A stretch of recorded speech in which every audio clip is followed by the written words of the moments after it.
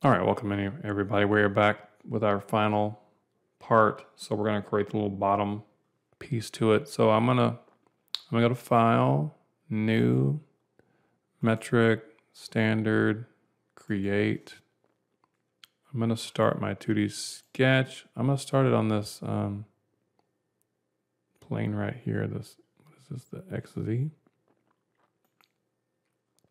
And then to do that, I'm gonna start with a circle with a center point as this yellow origin here. And I'm going to drag it out. So that's going to be 33. I'm going to finish this sketch. I'm going to extrude this thing. I'm going to use the symmetric option. And then for the height of this, that needs to be 34. Yeah, 34. So distance A is 34. And I'm going to hit OK. And then I'm gonna turn on or make visible the XZ plane, because I'm gonna use that to start a new 2D sketch on. I'm gonna project geometry. I'm gonna project a circle. If I can offset this circle here that I just did, I'm gonna offset that out 1 millimeter.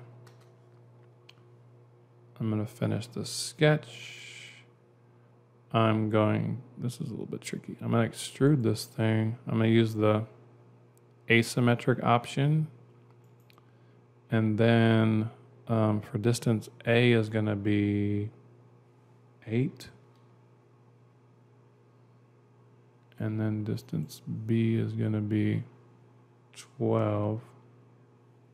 Oh wait, first I need to pick my profile. That would help. All right, select face. I want that one. So all right, so there it is.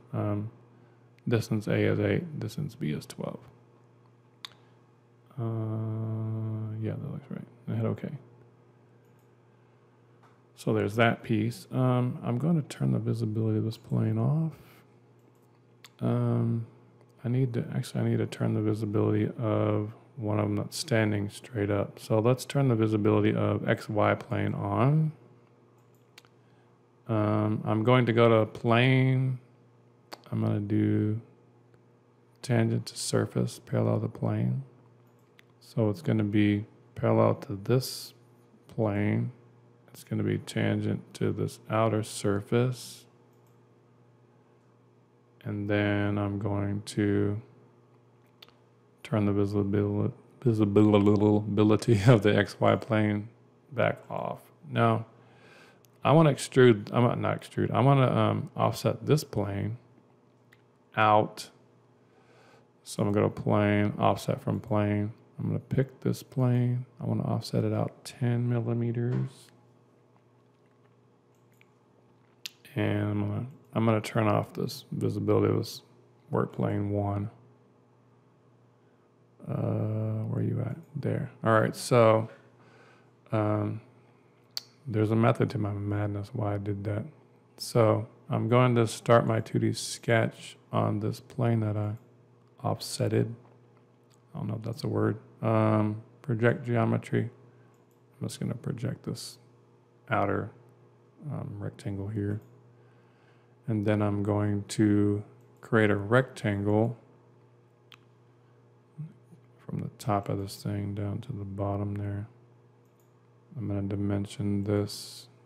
This is going to be 5. And then the same thing from the center to this side is 5. I want to make sure that those are the same. And then I'm going to finish my sketch.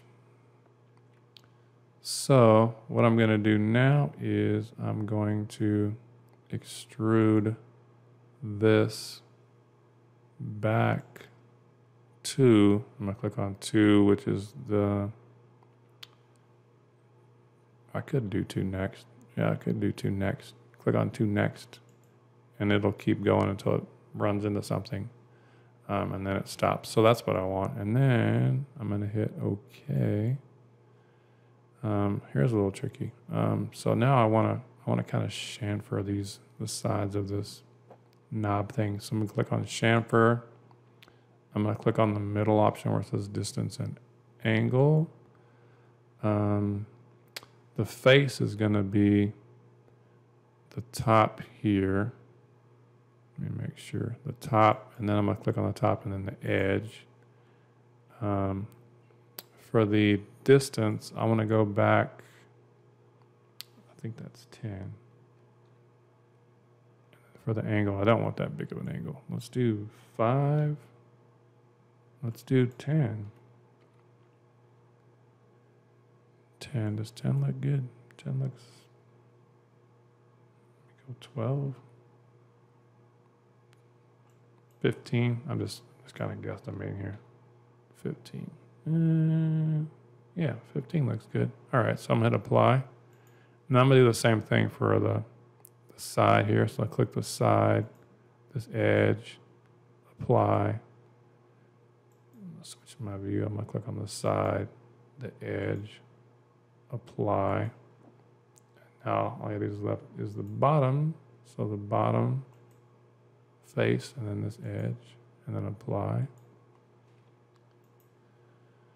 So there's one knob. So okay, now what I want to do is I'm going to close this. I'm going to turn this plane off, the visibility off.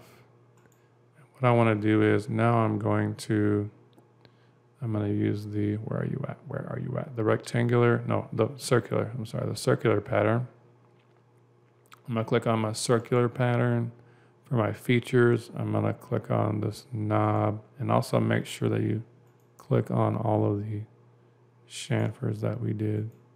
There should be 4 of those. So there we go. And then for the rotation axis, I want the Y. So I'm gonna click on the Y axis here. And then notice it kind of shows you what you got. So I want 6 of those.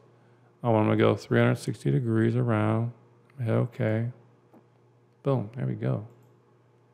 Nice. Nice. Yeah, that's, you can play around with the chamfer angles if you want, but